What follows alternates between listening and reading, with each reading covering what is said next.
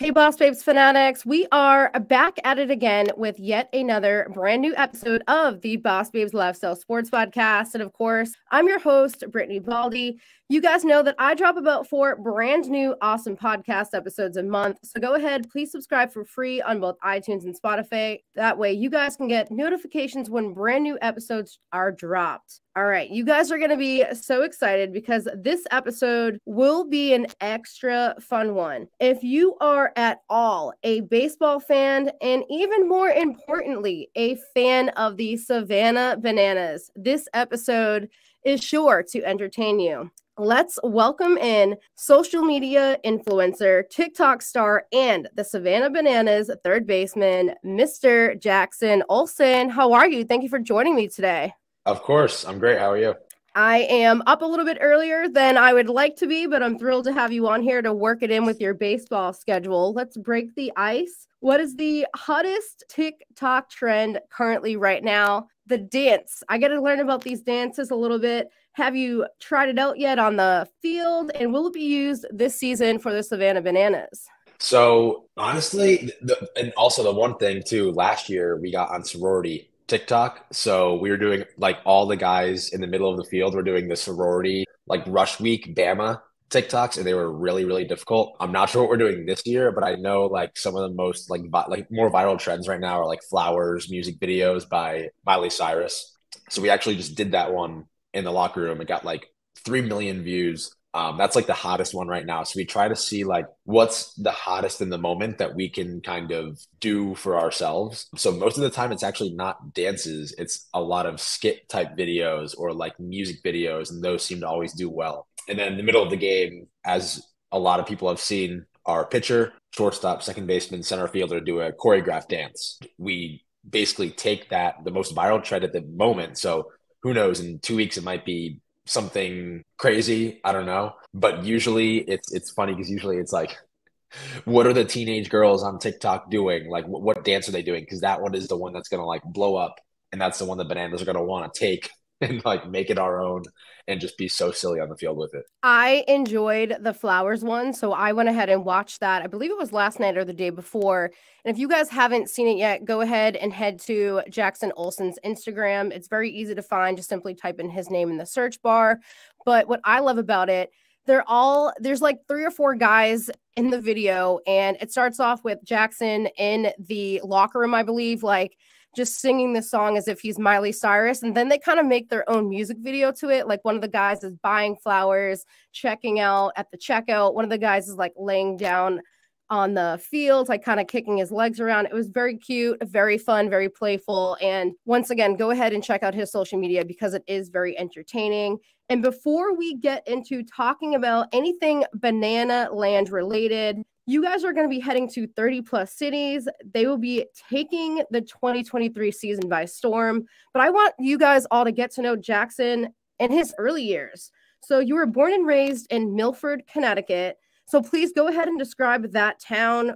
What do you remember most about your early years? Do you have any siblings? Yeah, so I grew up in New Milford. My dad coached me all the way up until I was about 13. So my family was very involved in my baseball career. I have a brother and sister who both played sports in high school. So that obviously influenced my athletic career a lot. And they're much older than me. My brother's 12 years older. My sister's 10 years older. So huge age gap. But it was cool how like I kind of had four parents growing up, kind of because they were so much older. And yeah, I had a really fun childhood. And now it's cool to be able to like actually be friends with my brother and sister when it never really was like that. They were so much older that I was kind of like, all right, they're like so cool. They're in college. Now they're working jobs while I'm in 5th grade. Like that's not cool. But now it's cool to have that bond.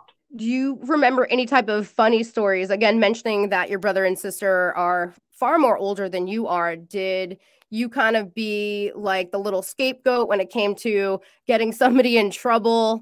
Like if there was like a broken window, if you guys were playing kickball or something together, were you like the one that got in trouble because you were the youngest? Any type of funny memories that you can tell our listeners? So one really funny story. My brother and sister threw a party. I must have been 8.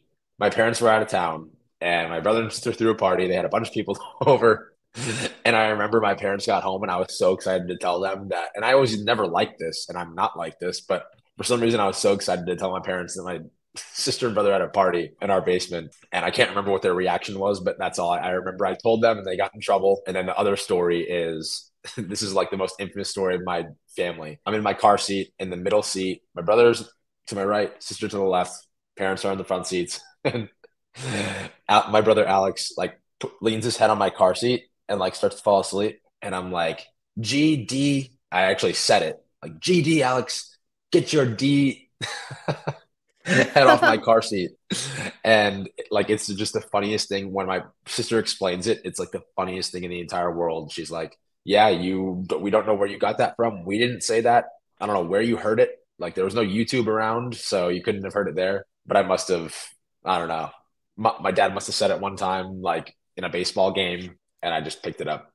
Well, thank you for sharing those funny memories again. With you being so open and free spirited on social media, I thought you would be the perfect person to kind of have that personality shine out. And with that being said, any favorite top birthday memories from when you were younger and growing up? I know you're still probably currently in your early 20s, but if you can share with us like a 16th birthday, did you do anything cool to celebrate?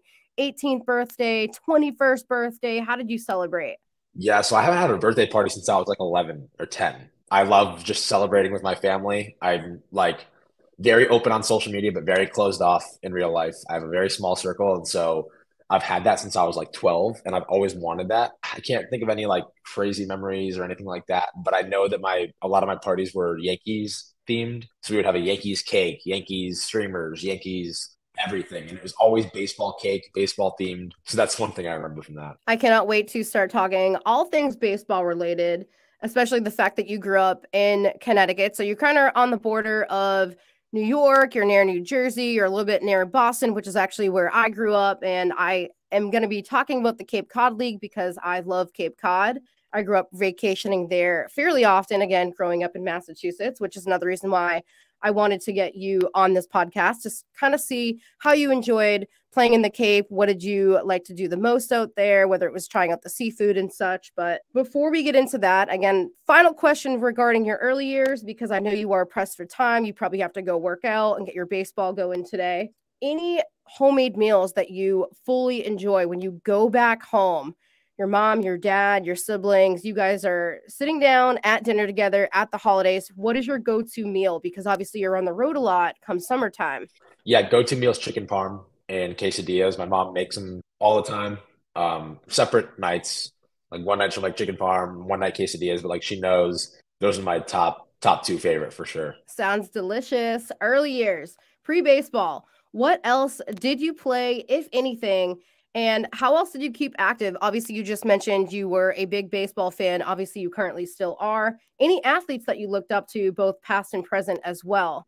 Yeah, so I looked up to Derek Jeter. That was my main guy. I was number two my entire life because of him. Tried to be number two with the Bananas, but someone already had it. So it was one of our outfielders, Malachi Mitchell. He had number two, and I'm like, dang, like he's gonna wear that forever. And actually now his nickname is Flash because he's the fastest kid ever. And so he got rid of number two, and he literally has a flash for his number. So I'm like, I could have gotten number two, but anyway, yeah, Derek Jeter, he influenced my entire baseball career. The reason I wanted to play shortstop, and like I said, being number two, and just work hard and kind of stay focused on the goal and not do too much else, which is crazy now that I'm actually doing TikTok and putting myself out there in a way that like no baseball players have really done. So it's kind of weird that like I looked up to a guy that tried to stay out of the media as much as possible, and now I'm in the media as much as possible. But then really cool that a couple months ago during the World Series, I got to actually interview Derek Jeter and do a cool brand deal with Capital One and like interview my idol, talk to him for an hour, like just absolutely surreal. How was that whole experience like? I did actually see a quick clip of that up on your Instagram, and I thought that was pretty interesting. Again, with you being a shortstop, I think you now currently play third base. I don't know if you also play shortstop as well for the Savannah Bananas, but how awesome was that to work alongside for even an hour your childhood idol. Were you a little bit starstruck at all, or were you just like cool with it? Yeah, I wasn't starstruck, and the only reason is because I found out through the whole process of working with Major League Baseball and being with the Bananas and doing this stuff right now, I realized that like if there's someone that's at a very high status and you're talking to them, interviewing them, you have to go to their level for a little bit. Even if you're not, even if you don't feel like you're at their level, you have to like go up to their level and be like, you know what? Derek Jeter is just a baseball player. I'm a baseball player. We're talking baseball. That's it. And so that's what I went into it thinking. And I wasn't nervous and just kind of like I literally acted like he was my best friend. That's what you have to do. And obviously he's not my best friend and he probably doesn't, who knows if he remembers me. Like none of that really matters. It's the part that matters is that we got that content, that it was just a really, really cool experience. He asked me about myself. He was like, what position do you play? I was like, well, I was a shortstop. Now I'm a third baseman. What number are you? Well, I was number 2, but now I'm number 8. And it was just funny, like going back and forth. And he was giving me a hard time on some stuff. And it was just kind of like he was my older brother. It was a really cool moment. Well, Jackson, thank you for sharing that. For my Boss Babes fanatics and the High Point Rockers baseball fans that are tuning into this podcast episode, that is excellent advice. If you are thinking about getting into the broadcast field, I myself interview professional athletes just about every day, whether it's on the podcast or on the field. I've interviewed NBA players, NHL players, you name it. And as Jackson is mentioning, you kind of have to put aside the whole, if you feel starstruck, put it away, kind of just get on their level for even just a little bit. And then you can go home and tell your friends and family who you just talked to. But you have to keep professional. You have to keep grounded, or else your interview just won't be quality. Like you have to just stay focused and stay on that grind. So Jackson, thank you for sharing that with me.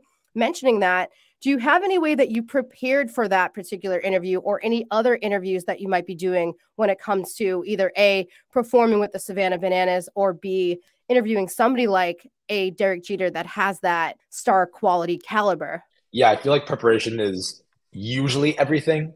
It's typically everything. Like prepare, like that's if you're not preparing, you're preparing to fail. So that's my whole thing. But like sometimes with Derek Jeter, what I did is I came up with 3 questions and that was it. And whatever else we talked about, that's great. And Capital One had a couple things we had to do together, but I wanted to keep it so simple and so open ended. So my first question, like the big question no one's really asked him is, why were you number 2? And then what are your favorite baseball movies? And then what advice would you give to younger kids? So I knew all of those would be stories, except maybe the movie one wasn't, but he asked me my favorite movies. We went back and forth. But why were you number 2? So easy. He probably loved answering it because I've never seen anyone ask him that. And so preparing to like make it simple. A lot of people prepare and they put so much down and they write all this stuff down to prepare for stuff. And it's like, no, no, no, no. Leave it open ended, do stuff in the moment. For the Bananas, they prepare everything for us, but a lot of it they leave up to us. If there's a ground ball to me at third base, I can do a trick play whenever I want. We can do celebrations in the field whenever we want. So like you don't really have to prepare those things; they kind of just happen in the moment. So it's a fine line between like preparing a lot and then like preparing smartly and simply. 100% can agree with that. To your point, it's kind of have some basic questions lined up and obviously do your research on whoever that person happens to be that you're going to be interviewing, but kind of just learn to be able to go off the cuff. So, excellent tips and advice. At what age did you decide that baseball would be your main sport? Again, I don't know if you dabbled in some football, some basketball, anything else that you played when you were younger, if you were into hiking. And then when did you say, like, okay, baseball is my thing? I would say as early as I was playing baseball, I knew it was the sport I wanted. I played basketball and football in high school, but the only reason was because my friends were playing it. It was fun, and I was pretty good at both other sports. And I'm like, all right, like I'll just keep myself more athletic by doing this now. Was about to be a really good football player, broke my collarbone, dislocated my kneecap, like basically back-to-back games. And I was going to be the starting wide receiver for 2 years on varsity, and I just got hurt all the time, and I couldn't risk coming back hurt for baseball. And yeah, so those are the 2 sports that I played, and knew baseball was the one. Well, I love that you knew at a very early age that that would be your particular sport. I find that a lot of the athletes that I speak with, they tend to have that intuitive notion that whatever that sport happens to be, that that will be the one that they are going to put more effort into practice, training, and getting that help. And I know that you grew up in Connecticut. We already spoke about that as we just have. You were close to Cape Cod, Massachusetts. Again, you guys that are listening know that I also grew up in Massachusetts, which isn't that far from Connecticut, not that far from New Jersey, pretty close to any state up in the New England-ish area. You spent some time playing in the Cape Cod League, which I thought was really awesome. My listeners have heard me talk about vacationing in the Cape. My parents had a beach house in Dennisport for about a decade, recently sold it about 2 years ago, but I used to love going down there just to vacation, go swimming, go to Chatham, all of that good stuff. So let's discuss the Cape Cod League a little bit. What was your experience like there? Did you enjoy your off time while being at the Cape? Yeah, so I was only supposed to be there for like 3 or 4 days as a temp. Might not even get in a game. I wasn't even promised the first game to play in. I was promised I can go down there, practice with the team. Because the way the Cape Cod League works is there's Team USA and then Cape Cod League and then NECBL and the other leagues in Northwoods. The Team USA trickles down to Cape Cod League. The Cape Cod League players trickle down to NECBL. So like it's kind of all a huge like loop. And so the only reason I was able to go to the Cape Cod League was because the Team USA guys, all the guys that were supposed to play on my team in the Cape, made the Team USA team. So they all went from, thinking they were going to be in summer in the Cape to being on that team. And a lot of guys from Team USA, they'll try out, and then they won't make it, and then they'll come back to the Cape. But like a lot of the guys made it, and they played the whole summer with Team USA. We had a shortstop came back, moved me to third base. So I played third base basically the entire season, which was so cool. Our entire starting lineup got drafted or signed, except for me. But now I'm playing with the Bananas, and it's even more fun. And then we had I think 13 pitchers drafted or signed. We also came in last place. So that's crazy. In my off time, go to the beach, hang out with some of my teammates, and kind of keep it low key. We would get to the field so early and leave so late. So there was really no time to do anything else. And I know that you also attended the University of Hartford, correct, in Connecticut? And I know that you just kind of lightly poked the bear a little bit about the fact that most of your team got signed, I would assume, to some type of a big league affiliate. I read an article somewhere. It said that you at one point actually turned down a deal with the Arizona Diamondbacks. And did you ever get an opportunity to play in the big leagues? I know at one point, which we will be speaking about shortly, you were kind of in limbo, right? Where you're like, oh my God, it's COVID. Kind of working these odd end jobs just to make money and pay bills like most young people do, right? And then that's where you started your TikTok career. So we'll talk about all that later on. But since you kind of already poked the bear lightly about people getting picked up, what happened with the whole situation with you kind of deciding, okay, you know what, I'm going to wait. I'm going to see if I get drafted. I think it was 3 weeks after the Cape started. I was having a really hot start. My first game, I went 3 for 4 with a double, made nice plays in the field. And I'm like, wow. And there was an article, the big Cape Cod league journal wrote an article, and I was the picture. I was the first person. Olson goes 3 for 4 in Cape Cod League debut. And I'm like, I was not even supposed to be here. This doesn't even feel real. Is this actually happening right now? And I started playing really good. I was hitting 280, which is really, really good in the Cape because the pitchers are nasty. The lights are really bad, hard to see. And the Diamondbacks and a lot of other scouts were kind of coming up to me and asking me questions, but not interested in me because they had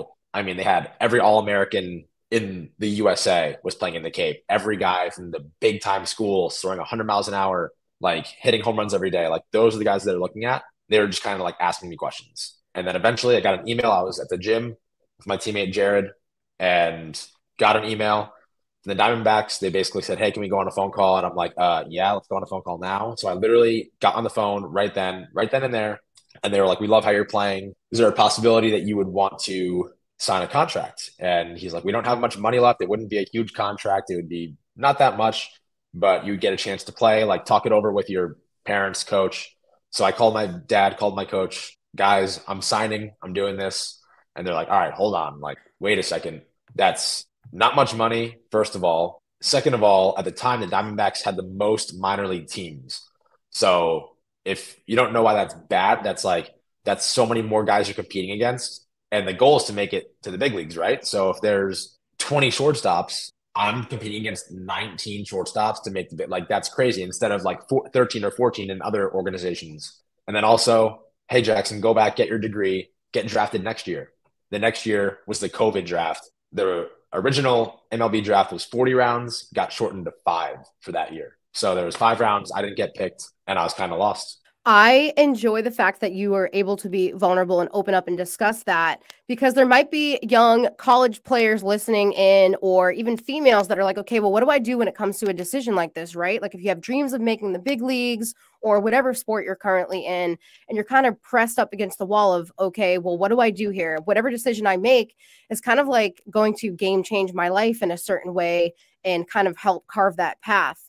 And I think it's awesome that the universe or God or whoever you happen to believe in, that higher power, if you believe in anything, kind of guided you in the direction of, all right, it's COVID, you're going to struggle a little bit, do these odd end jobs. And then eventually you started kind of working alongside the MLB, doing some social media content. And then you got into TikToking, which we will discuss very soon.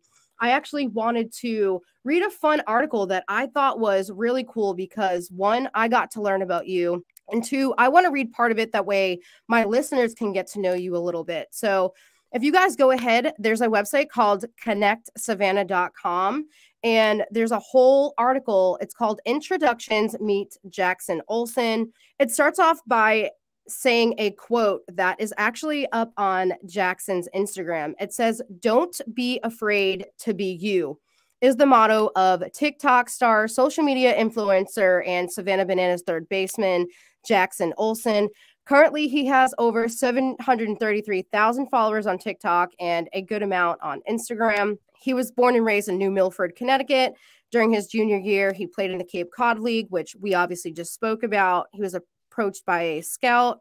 And then I love how you kind of just went on to talk about, it said, with his baseball dreams seemingly going up in smoke, he began doing odd end jobs for money and saving to continue following his dreams despite the deck stacked against him. And it quoted Jackson by saying, "I was delivering groceries for Instacart in New York City. I started in quarantine, but that only lasted about a year. I was literally delivering groceries on a city bike, which I found really interesting, through New York City with millions of cars and trains and buses." So then on top of that, Jackson began making TikToks about baseball for fun while he was in college in 2019.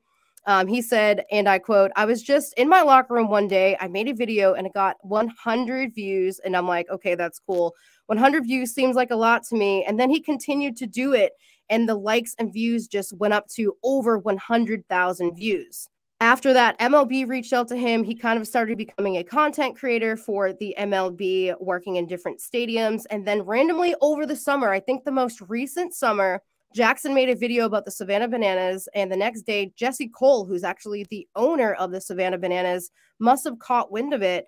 And then Jackson ended up playing for about a month and a half in the 2022 season. And now he's playing the full season in 2023. So I wanted you guys to kind of hear me sum up a little bit of that article because you get to know about Jackson's resilience and how he would not give up. Jackson, based off of that article, can you kind of go ahead and describe exactly what those emotions were going through everything that I just spoke about? Yeah, there were a lot of emotions, obviously. And the one thing that I could have done after college if I wanted to was try to go play pro baseball. Anyone can, like any former college guy can figure out a way to go play pro baseball, not affiliated with a team, but like go play pro baseball and try to get picked up by an organization in Major League Baseball. But I realized I was posting on TikTok every day. I was loving it. I was getting brand deals. Like not, I was at probably, I mean, half the followers I have now. I was probably at like 500 or around 500,000, and I was doing well, but I wasn't like at a point where I could make it my full-time job yet. So I went and delivered groceries for Instacart, and people are like, "Oh, that must have been so boring. That must have sucked." No, it was one of the most fun times of my entire life so far. The one thing you have to realize in life is that like you're doing something crappy, make it fun. You got to make it fun. Like that's what life is all about, having fun with it. So I knew I had to make money.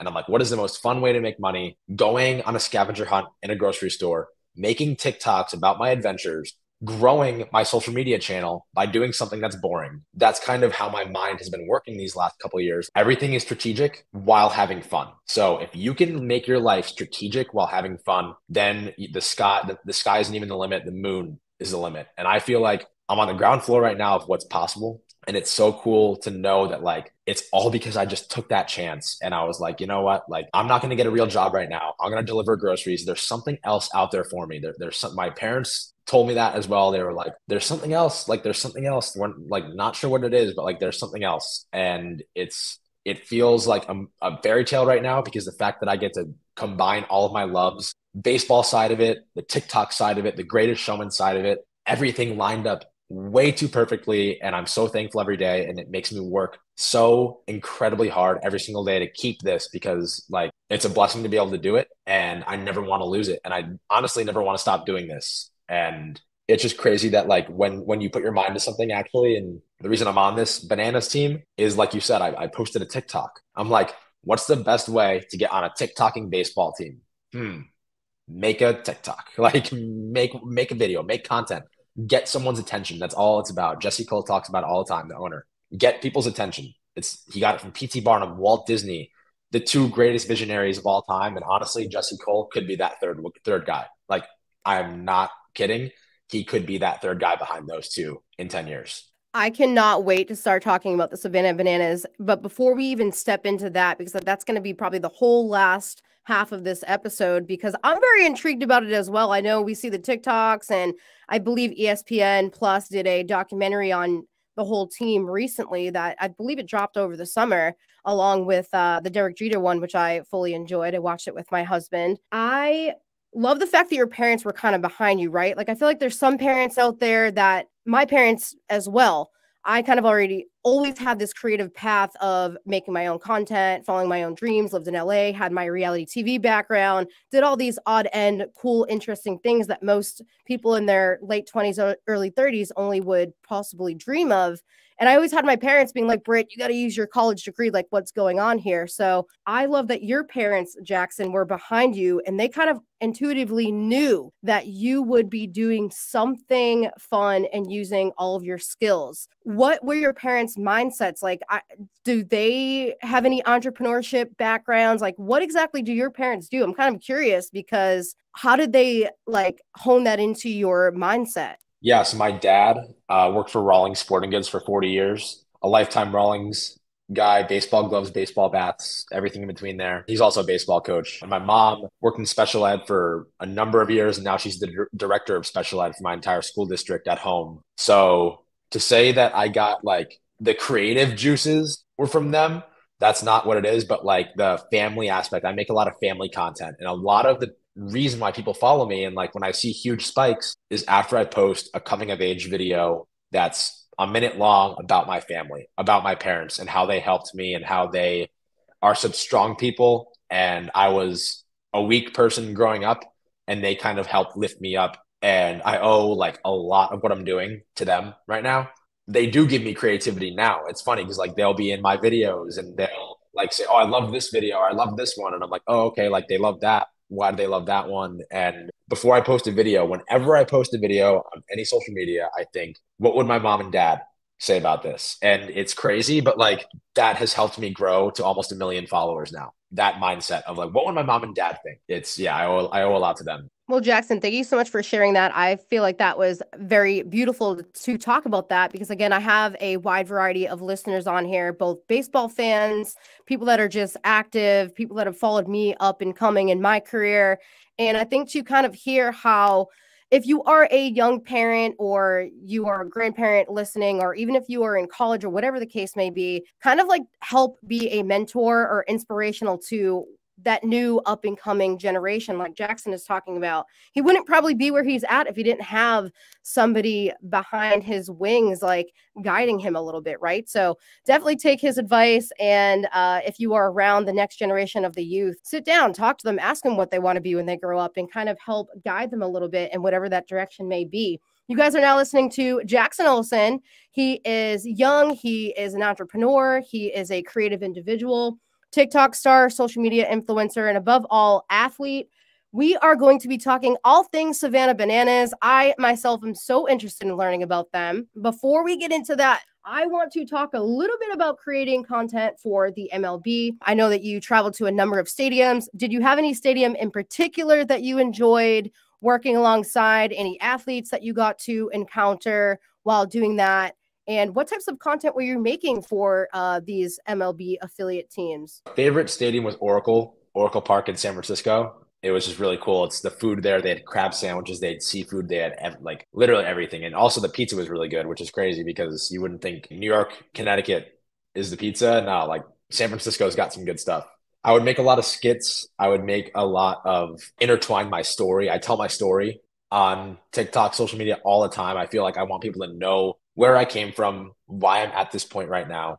So I would add Major League Baseball content into like, all right, like this is what I did. And like, for example, I made a video where me 2 years ago applying for marketing jobs. And I was like, writing, like fake writing down stuff. And then it's like today, the marketing job. And it's me sliding down the slide at the Milwaukee Brewers Stadium, throwing out the first pitch at 3 stadiums, like doing all this fun stuff. And it's crazy how I got to have a marketing job that is probably the coolest marketing job that I could ever dream of having. Going to Major League Baseball stadiums and like showing off the coolest parts and bringing people along for a day in my life at a stadium. And that's a lot of the content that I would do too.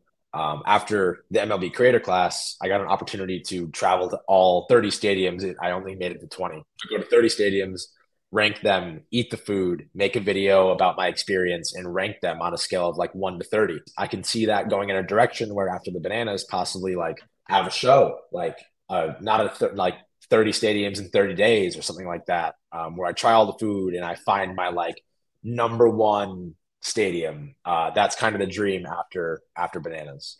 And you kind of just segued perfectly into it. Thank you for sharing everything that you've done, both in your early years and what you're up to currently. Again, you are a fantastic guest on here. I love having all of my special guests on here, right? Everybody has some type of a story. You guys know that I have a lot of professional athletes. I have their significant others because it's nice to hear their side of the story as well. And on top of that, I have a lot of reality TV competitors that come on here, and everybody has a specific and different journey and how they got to where they're at. So yours is one of the most unique, having played baseball, having that independent, awesome family that kind of like pushed you along the way. COVID kind of like throwing you into this mess of, okay, what do I do? And now here you are. So you are currently playing for the Savannah Bananas.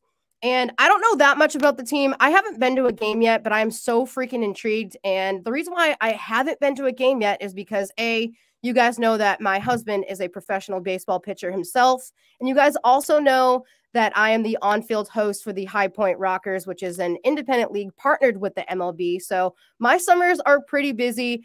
But when we get a free day or whenever we both retire, we will be 100% going to a Savannah Bananas game. So the Savannah Bananas, they are an exhibition baseball team based out of Savannah, Georgia. The team was founded in 2016. And the team has basically sold out every freaking home game from what I read online and every away game that they have done on their Banana World Tour. And as I mentioned, I myself haven't been to a game. I cannot wait to go. It's on my bucket list. So based off of the fun content that I've seen posted online, and as I mentioned earlier in this episode, I believe they have a documentary type of docuseries out on ESPN, Hulu, I believe Paramount Plus.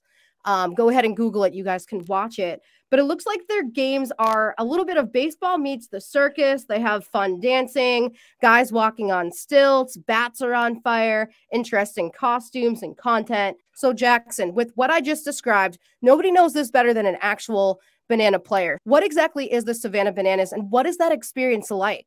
Yeah, so the first thing, also, if you want to come to a game, make sure you get on the wait list, because you can't. The crazy thing that some people will find out when they want to go to a game is like, oh, I'll just go to a game, I'll get a ticket. Our wait list is 500,000 right now. So to go to one game, our wait like 500,000 people just to go to one game, and it's gonna after the tour, it's gonna be above 1 million. So make sure you get on the wait list. But the Bananas, like the way you explained it, is what most people understand. The one thing that I also want to say about it is it's a real baseball game. We have legit former pro guys, college guys playing in this on the Bananas and Party Animals. A lot of people think like, oh, they're just like a circus act. It's like fun baseball, whatever. Like, no, like we have guys that throw 95 miles an hour. Like we have guys that hit 20 home runs a year. Like it is the most competitive baseball that I've played. The reason for that is because we're adding in like doing a dance before an at bat. But then right when you finish that dance, you have to get in the mindset of, okay, I want to get a hit right now. Like I need to get a hit right now. I can't let down my team and the fans. And like, I want to make a cool highlight. The main thing that like I love getting across to people is that they say, "Oh, you guys are the Globetrotters." Nope, we are not. Like that's awesome. Like that's so cool that we get related to the Globetrotters. They changed basketball forever. But this game is not scripted.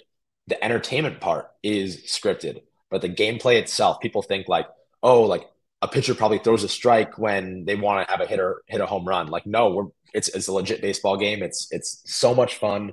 We're getting all the fans involved all the time. But at the end of the day, we are playing to win a little bit. like both teams want to win. We're still baseball players at heart. And the one thing I always say is like our second baseman, Dalton Malden, he's a great singer. And he was a college baseball player, but he started a music career, then got back into baseball. I'm a social media influencer, as you would like kind of explain it. But when we get on that field, we are baseball players and entertainers, and that's what we are. And it's cool to be able to come in when I came in and be accepted by the team. And now I'm playing third base and the shortstop. I live with the shortstop, Ryan Cox. Second baseman and first baseman are just amazing people. Everyone in the entire organization is so cool. And we're all on the same kind of path right now. We all have the same vision of like what this could be. And surrounding yourself with those good people is the only way that this thing's going to like explode. But yeah, it's the company that Jesse Cole runs is called Fans First Entertainment.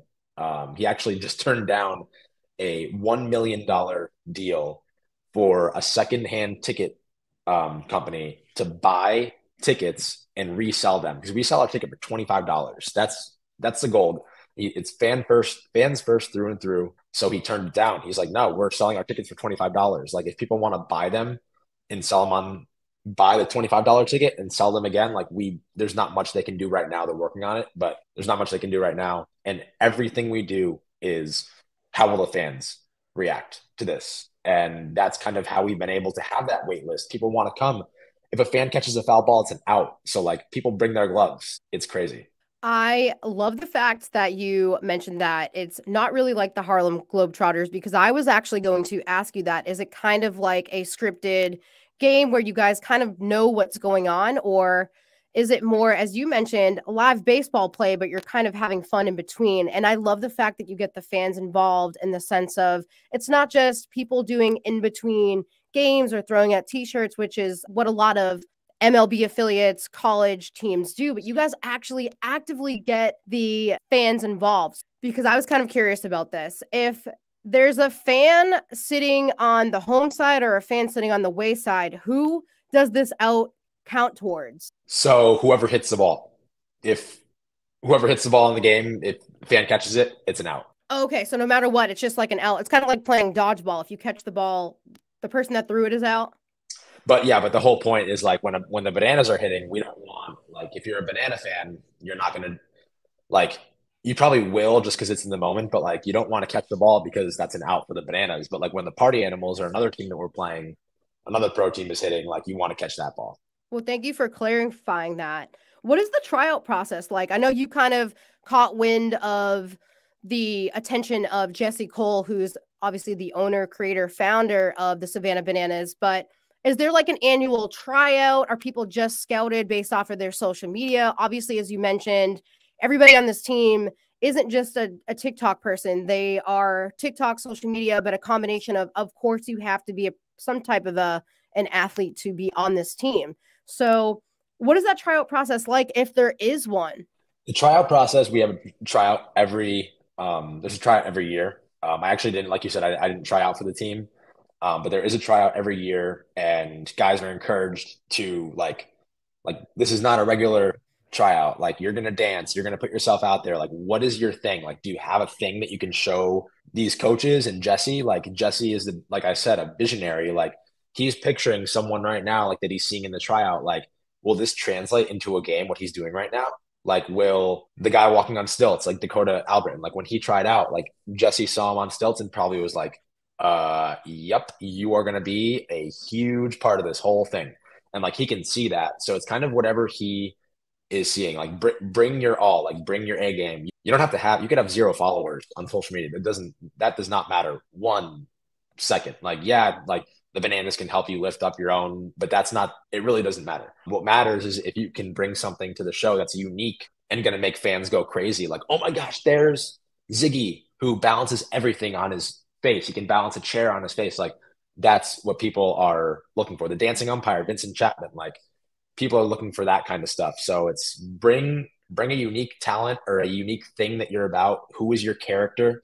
Like make a character, and then you have a good chance of making the team. And which teammates are the funniest? Obviously, everybody has their own character and sense of self because how could you perform in front of, I would assume, a couple thousand fans, or there could be more. Again, I haven't attended a game myself, but I guess Jackson can clarify how many fans go. I mean, even if there's 4, 5, 6, 7,000 people, that's a lot of people to be doing a cute little dance in front of. And then, as Jackson mentioned, getting into the mindset of, okay, now I need to try to get a hit, or if this ball's hit to me, I have to try to flip this double play because you obviously have to be athletic and having fun and entertaining the crowd.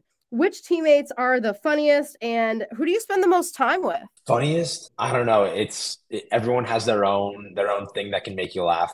But I would say like the teammates I hang out with the most, shortstop Ryan Cox, who I live with. Oh, I mean, like really everyone. Like we hang out with everyone. For example, last night we literally ended practice and then we had a team bonding event at a line dancing bar. Like no other team in the entire world is doing that. You cannot give me another team where the coaches say, "All right, guys, we're gonna go to a bar and have fun." Like that doesn't happen, and that's why we're so much different, and why teams should take stuff out of Jesse Cole's playbook. The team is so together all the time. Like I could hang out with anyone on the Party Animals, on the Bananas. Like our head coach is one of my best friends, Adam Byron. Like he's one of my best friends, literally. Like not just saying, "Oh, he's like my coach is my friend." Like no, literally. And it's just really cool to be able to know that like every guy has your back. And like when you get here, you see that it's not Jackson Olson, it's not Dalton Malden, it's not Ryan Cox, it's the Savannah Bananas. And like that's the coolest part of the whole thing. And everyone sees that. And that kind of segues into what I wanted to ask you next. It's kind of like collectively a team, right? And you guys are working together to not only, again, showcase your athletic skills, but again, to entertain that crowd. What have you enjoyed the most about being a Savannah Banana? And again, I kind of already mentioned it. You were with them very briefly in the season of 2022, but I think you're projected to be with them this whole season, if I remember correctly. So I guess two-parter question. What did you love most about being a Savannah Banana last season? And what do you hope for this upcoming season? So last season, it was really crazy because I actually went into the first game. It was broadcast on ESPN2. I hadn't played a baseball game in a year. And I love telling the story because it explains the Bananas so perfectly. I hadn't played in the game, and pitcher was throwing hard, and I was doing a dance or something. I can't even remember. It was such a crazy blackout moment, and I'm like I'm playing right now in front of a sold out crowd at Grayson Stadium, like on ESPN2. I'm so nervous, and all I heard was cheering behind me, my teammates hyping me up, and I hit a double. And I'm like, you know what? Like this place is a movie. This is not real life. Like it didn't at that moment. It did not feel like real life. It felt like I was in playing a part in a movie that I wasn't actually like the one hitting that double and getting the second base and doing two claps. Like it didn't feel real. And that's what this whole experience is. Like when you step on that field, and one of the coolest moments is we're in the tunnel waiting for our pregame to start, and shipping up to Boston starts playing. And we're like in the locker room, like slamming the locker room, and then we run out and do this cool weave that we always do to start off a game. And to hear the fans just go wild. And I have only played at Grayson Stadium. Guys are saying like when we go on the road, like the fans are even crazier. And there's more of them. There's triple the fans at some places. And I'm like, this is going to be nuts. Like it's going to be crazy. And we only have 2 weeks till the first game in West Palm. So it's exciting. Very exciting. And I love how you were able to pull that from your memory, even though you said you kind of had like a blackout moment of excitement being on the field, not having played in a while and having everybody just like roaring and cheering. Can't wait to hear about what happens this upcoming season. I know you're going to be very busy, but maybe we can get you back on this podcast again come the fall so you can kind of recap how your full season went with the Savannah Bananas. I love the fact that you guys kind of wear these fun, cute costumes. I want to learn a little bit about these costumes that you guys choose because I see some of the guys actually take their jerseys and like cut off the sleeves and stuff like that. So do you guys kind of have just like free reign on how you get to dice and cut up your uniform, or how does that work? Yeah, so my main thing is actually not a cowboy hat. It's a Greatest Showman costume. It's what I wear. I mean, like that's like my staple. It's crazy. There were kids that dressed up as me for Halloween this year. Like five parents that sent me their kids wearing a Bananas uniform with a Greatest Showman costume over it. And that's a huge, huge part of my character. I mean, I'm getting custom cleats with the Greatest Showman silhouette. My glove, my baseball glove, has a Greatest Showman thing right in the middle, and that's literally like not just a huge part of my character, but a huge part of my life. And it's might sound crazy. Oh, it's just a movie, but it's not just a movie. Like it teaches you so many life lessons. And if it was not for that movie, I can guarantee you 1,000,000% I would not be on the Bananas. If that movie had never come out, I would not be playing for the Savannah Bananas because that changed my life where I'm like, wow, don't be afraid to be you. That's where I got that quote from. That's been in my bio forever since that movie came out. And it shows you that, like, wow, like this guy, P.T. Barnum, like he started from nothing, but he had an idea and a vision. He wasn't even sure what his vision like totally was yet, but it was to make people happy and to entertain people. And the noblest art is making others happy. And that's his big quote. The other one I got is like, no one ever made a difference by being like everyone else. And so that was it. That was the clicker where I'm like, oh my gosh, like I need to start something new. I started social media. I started TikTok. I started saying, like, who cares if people are going to make fun of me? Everyone was making fun of me. I didn't care. I just kept going. And that's kind of my character on the field is like, be yourself, be the greatest showman. Anyone can be the greatest showman. And that's what it's all about. So a lot of the costumes are like, who are you as a person? What's your thing? Our pitcher actually wears a cowboy hat. He's going to wear it every single show this year. Like every time he pitches wearing that cowboy hat. Other guys have like our center fielder, Doc. He has a doctor's coat and he wears it. He's going to wear the doctor's coat this year and do like fun stuff. Like if our umpire calls a strike and he thinks it's a ball, he's going to like get out like little eyeglass things and like show it, like check our umpire's eyes. So a lot of it's up to you, and then some of it like is planned out by the Bananas. Well, thank you for clarifying all of that. And for those of you guys that are interested in seeing some of any of this fun, creative content, I will go ahead and shout out Jackson's Instagram. It's simply at J_Olson. So that's Olson. And then the number 2. We know where the number 2 comes from because obviously he's a Derek Jeter fan. And I believe he mentioned he was number 2 in his early years. Obviously, he wears a different jersey number now because somebody is already wearing the number 2. But again, that is at J_Olson, the number 2.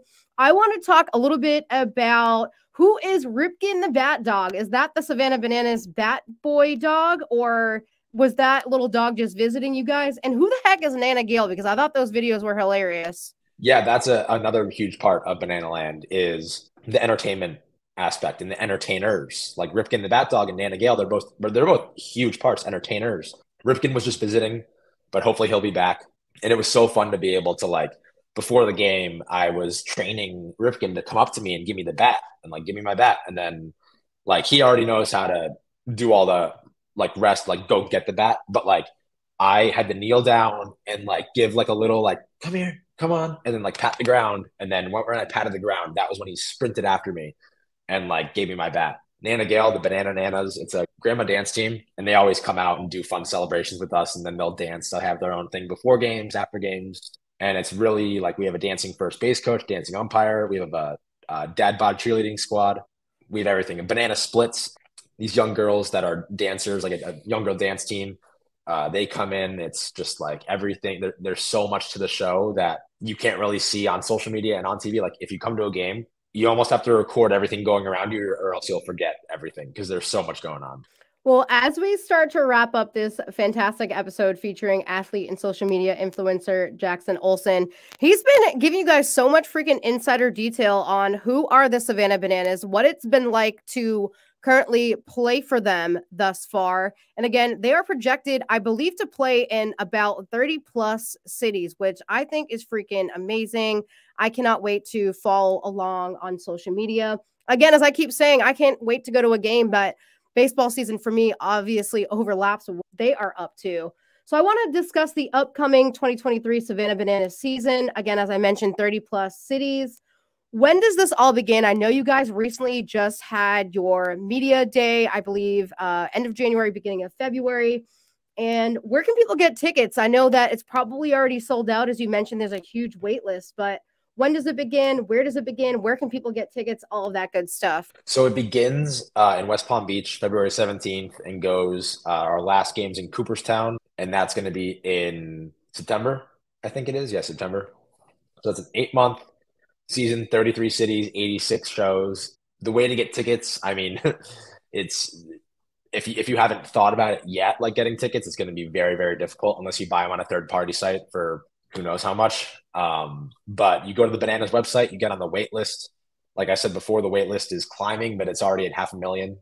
Just the wait list. Like there's also a pre-sale list that is like before the wait list, and that's even crazier. But yeah, go to the Bananas website. They'll lead you through everything, how to do it. But if you really want to go to a game, like it might be on a third party website if you haven't thought about it already. Any fun details that you are able to share this upcoming season? I know that you guys probably like to keep things a secret because you want people to be surprised and obviously entertained, but is there anything that you guys are like, okay, somebody's going to walk out with a Christmas tree on their back, or they're going to have more bats on fire this season, or maybe you guys will have your own bat dog like Ripken the Bat Dog? Is there anything you can share with us, or does that have to stay top secret for the fans? Oh yeah, we keep that secret. Like until even when like we have a Major League Baseball player come or former guy come, like no, they don't announce it.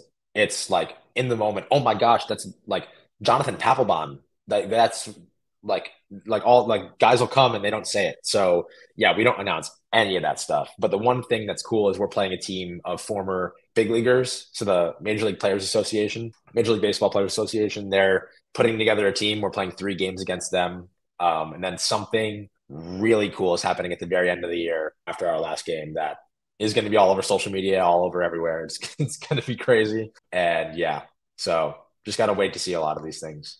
Awesome. I just wanted to ask you that question to kind of get people hyped up, right? If you're listening and if you're a Bananas fan, you are probably listening to this thinking like, oh my gosh, I can't wait to follow along on social media, watch the documentary, and hopefully sneak into a game somehow and get a ticket. Even if it's not this season, look into it for maybe next year. Again, I don't know how far in advance they do sell these tickets, but if they're on a freaking wait list and it's now before spring training, then obviously they're very popular, and I would assume they're going to continue to expand. With that being said, I know you just kind of mentioned sometimes there's some former big leaguers. Do you guys ever like invite retired big leaguers to come to like a game or two? How does that work? Are they able to come join you guys or like playfully coach once in a while? Yeah, sometimes it'll be Jesse reaching out, our owner reaching out, or like a player. A lot of players are reaching out now to play.